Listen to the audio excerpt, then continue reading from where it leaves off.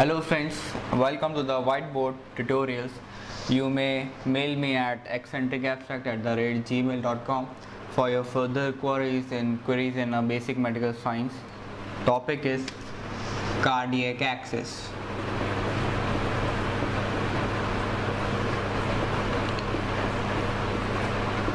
I know when we read in ECG basic mechanism, we often encounter this word, that is cardiac axis determination, or what is cardiac axis. Now my whole video would be on this concept, which is really a basic mechanism which is very important to understand ECG, and also furthermore as we move, so how do we interpret the ECGs, and it's very important concept. Now to just give you an explanation of cardiac axis, I would wish you to go through basic concepts, basic introductory points which we should know prior to know the cardiac axis. First of all, now the basic introductory concepts which are really necessary to understand it. Now first of all, when we grasp this word cardiac axis, what is the real meaning? Now with the axis we generally denote to the vector that where the cardiac axis is going. As we know, what's the basic meaning of axis? Axis is around which any body is consumed, or it's in a spatial determination of that body around axis. But here, what is the meaning of cardiac axis? Now here it is somewhat different. Here it's actually the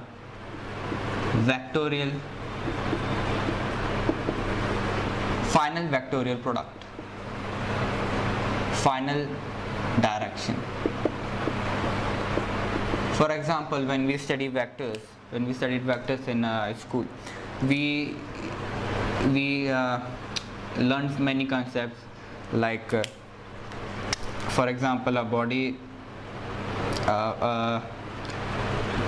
body's, there is a force F exerted on this mass M body.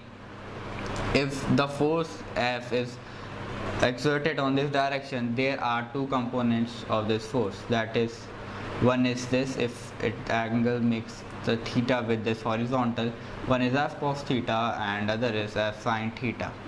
So these are the vectors, and by this we have assumed we have got the direction of this final vector, that is F.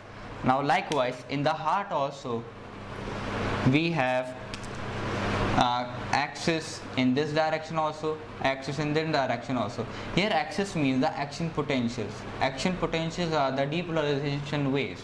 Now, and when we talk about this action potential waves, here also we get the final cardiac vector axis in this direction.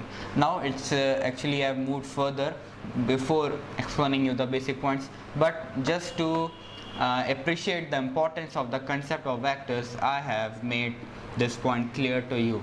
Now how the vector components add to the final vector, it's the same as the cardiac axis vector, which is the final direction of two forces or the components of any two directory forces.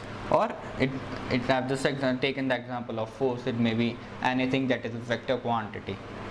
Now second most important concept that I want to appreciate is actually the conception of depolarization and repolarization.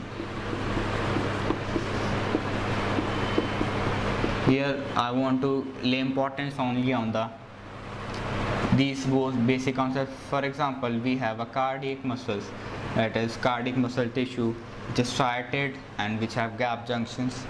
We can is a gap junction. These are myocytes, that is myocardial cells. And in normal resting membrane potential, we have negative charge inside and positive charge outside. It is polarized state, that is, this state is called polarized.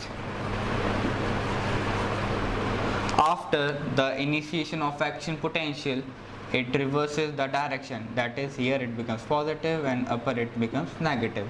Now when we see in the instantaneous form, for example, just take the example, this is plus and this is polarized and it is depolarized state. Now here we have negative. Now we have the basic concepts of circuitry knowledge. In circuitry knowledge, we know that a resistor, when a current is passing in the circuit, it moves from high potential to low potential. It is positive and it is negative. Now when we for example, we have the same condition here, as we also can take more example, that like if we attach a galvanometer across this, it will deflect its needle onto this side because it's positive and the negative. The current is moving from this state to this state. So it's a basic concept here that when we attach the 2 voltage across the battery, the galvanometer reads like this. So there is a deflection from this side, the current is moving around this. Now likewise in muscles, if we, as we have a body is a great volume conductor, we can trace the signals from ECG machine or any bioamplifiers. Now just to lay importance here, we have likewise, we assume that we have 2 electrodes and we attach this to galvanometer. We can assume this as this battery. This acts as a battery and it is an instantaneous position. That is, when the wave of depolarization is going around this, the galvano reads really quickly, and by this only the wave is generated in ECG. Likewise, for example, when it is going from here to here, we have a separation of potentials. So here we have positive and here we have negative.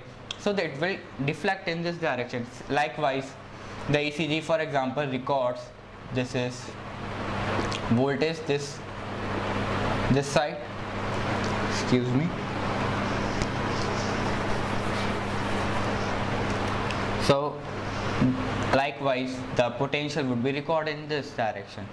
So ECG would be read like upper waves as the direction is moving from here to here. Now the main concept is not that where the needle will go upwards or downwards. We just to prepare your basic soil, fertile soil, to understand this method of the concept of cardiac axis. I explained you to this. So it's a basic introductory point to understand the cardiac axis. Now my third point would be most important, that is, that I said, the volume conductor. What is volume conductor and dipole? So as we understood the concepts of depolarization, repolarization, and before it we understood the concept of vectors.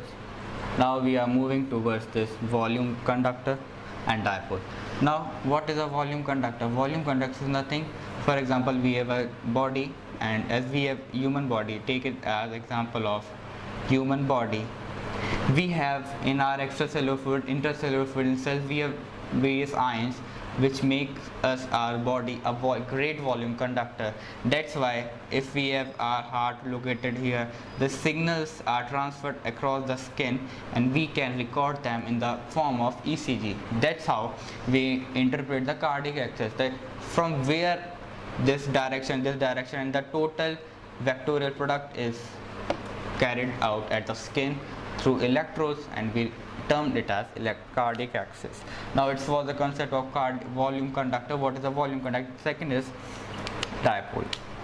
As we know, with the name suggests, it as a dipole, positive and negative, and here we have the arrowhead at the positive direction and the backward at the negative direction. That's how we will represent the cardiac axis. Now the cardiac axis, for example, would be like this.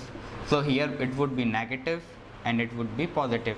So heart acts as a dipole when we are recording as a cardiac axis. That's how it is made possible to record the cardiac axis.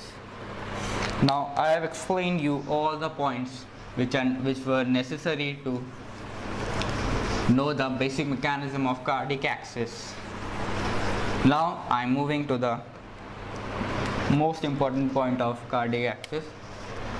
For example, this is heart. This is not an anatomically correct diagram, just to explain you. Apex, this is valves, septal, left ventricle, right ventricle is 3 times thin than left ventricles. This is left ventricle, and this is left ventricle. This is right ventricle.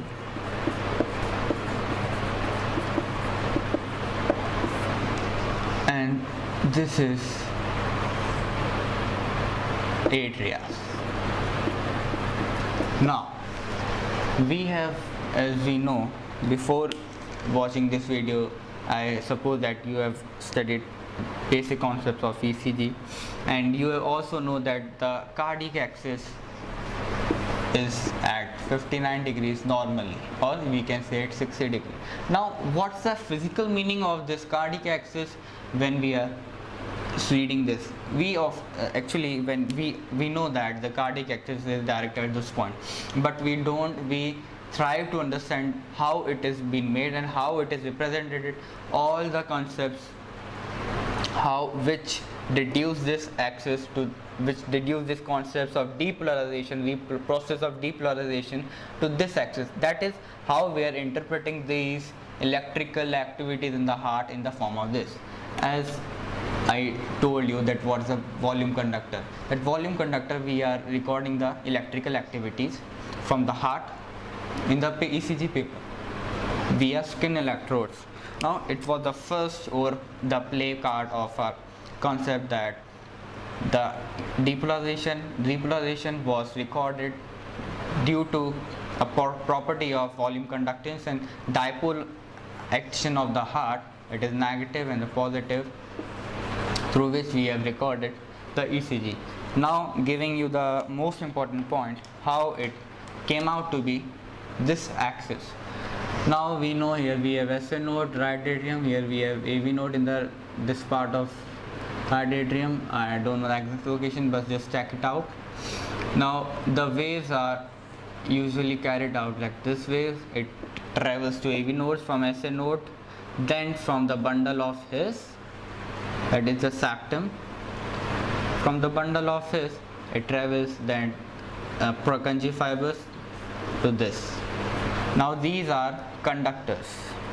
These are conductor pathways, green conducting fibers of these electrical circuits of the heart. Heart is also electrical circuit. It's no less than that. Now, as we know, the depolarization starts from this side. The atrial depolarized from an AV node. It is hold it for a moment. Then the bundle of His are carried through septum, then right atrium, left atrium, and it gets depolarized. Now the basic concept is that the net vector of depolarization, as we know, first these atria will get depolarized. By this we mean that the negative direction, the negative sign inside the myocardium changes to positive, and outside it becomes negative. Now just to clear the diagram more, So here we have the diagram of instantaneous potential that I've made after the wave has traveled, after the signal have traveled to the septum, left ventricle, right ventricle. Now here we can see the depolarization wave is traveling around the left ventricle, right ventricle, as the depolarization waves travels from endocardium to the pericardium. It's the general, first these inner layer will get depolarized, then this layer, then this layer, and this layer. So the final distribution of charges is like this, that is, it is still depolarized, this part is still depolarized, so it is acting as a positive charge carrier, and this is negative, that the septum is being depolarized. Now here the main point arises. Now we have the real test that I taught you in the introductory points. How will we will interpret this in terms of those points. Now first point, I told you the vector direction. Now here we know that, now I am telling you the points that I concluded earlier to this, to give a better conclusion. Now how vector will help us in order to understand this. Now just we can take the direction of this. For example, here we are analyzing this situation. It is negative and now it is being made positive. Now I am magnifying here, we get this direction of vector. As I told you, the dipole of the heart in ECG we represented by this, the arrowhead is always towards the positive. Now here we have this vector direction. Now the terminal distribution of vector would be like this, so it will be, as the final charge would be distributed like this. So the final vector, by cancelling all, by adding all those vectors, we get the final vector of the heart cardiac axis like this, as it is acting as a dipole. What that I told you earlier, that a dipole like this is represented electronically in signal wise like this. So we have now get the idea of cardiac axis, how it is represented. So now you would be clear about the concept cardiac axis, and thanks for viewing. Goodbye.